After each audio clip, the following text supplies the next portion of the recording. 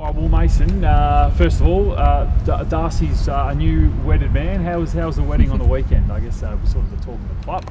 Yeah, Darcy and Grace put on a really good show on the weekend. Probably the best wedding I've been to, and I've been to a few this year, so that's saying a bit.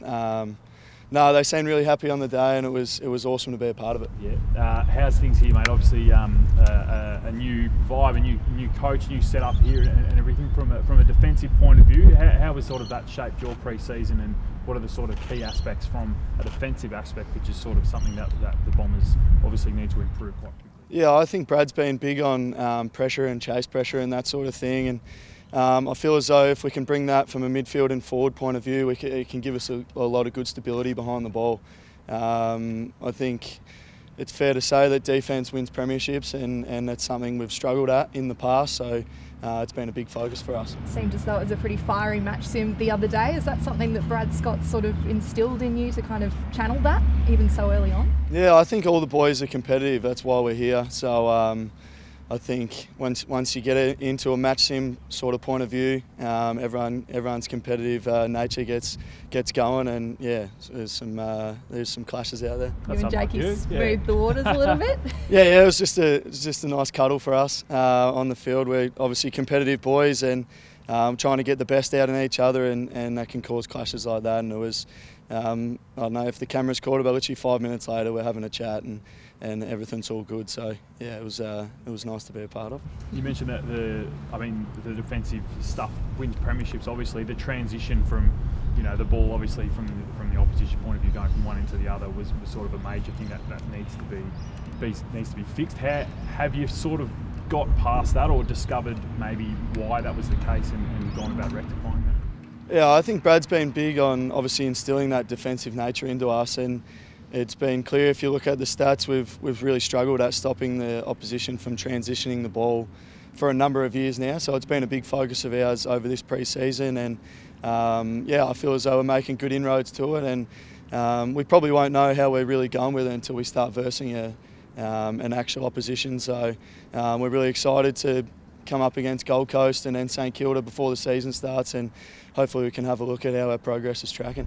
You've come off a real breakout year yourself personally. What sort of goals have you set for this pre-season, given really established yourself now as one of the elite half-backs of the competition?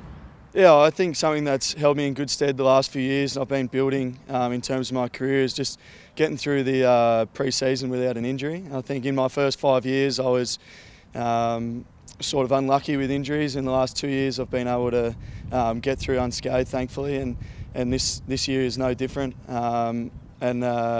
Yeah, big focus for me is just getting reps out on the field, all them match sim reps, scenario reps, and yeah, I think that's been big for me in building my game as a halfback player and also as a leader out there. Talking about leadership, just mentioning it there, obviously there's Dyson's flag, he's open to passing the captaincy on if the tap on the shoulder comes.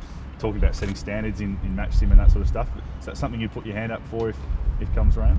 Oh, if it came around and they thought I was the right man for the job, 100% I'd throw my hand up. But at this stage, the way I look at it, Dyson's still our captain until he or the club decides anything different. That's how I'm viewing it. So, have you guys voted on a captaincy or leadership group yet? No, we haven't had any of those chats yet. I think Brad's been big on just letting the pre-season unfold and seeing how everyone goes out on the field and that sort of thing. And as far as I stand, Dyson's been unreal this pre-season. He's come back round to go.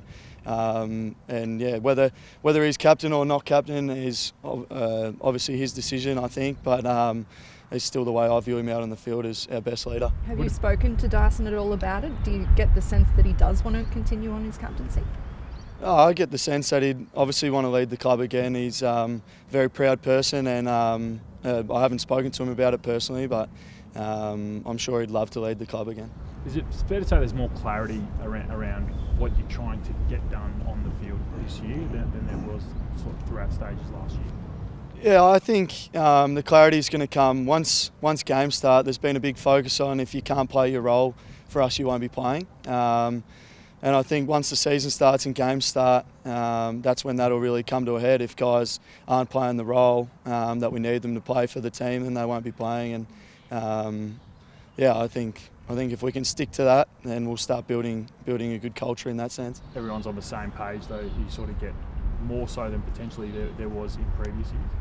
Yeah, I'd like to think we're on the same page in the past, but it probably didn't show that way on the football field with our win-loss ratio.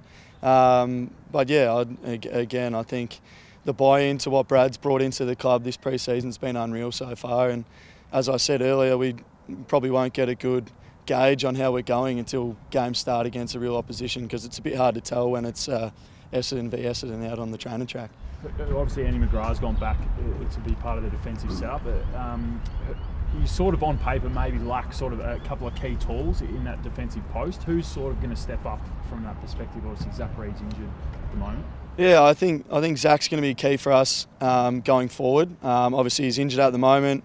We've had a few changes with Nick Cox coming back and having a go in defence. So if we can get him out there and get a bit of height around the D50, not necessarily with keys, but we want to have a defence where we're not really leaving our key backs on an island. So we want to be coming over and helping, as the good teams do, and coming over and getting intercept marks, spoils, that kind of thing. So I don't reckon if we're able to defend like we're planning to, I don't reckon the height will be an issue. Yeah. Just last one. What are some of the trademarks that Essendon's going to portray on field under Brad Scott? What can Essendon fans expect?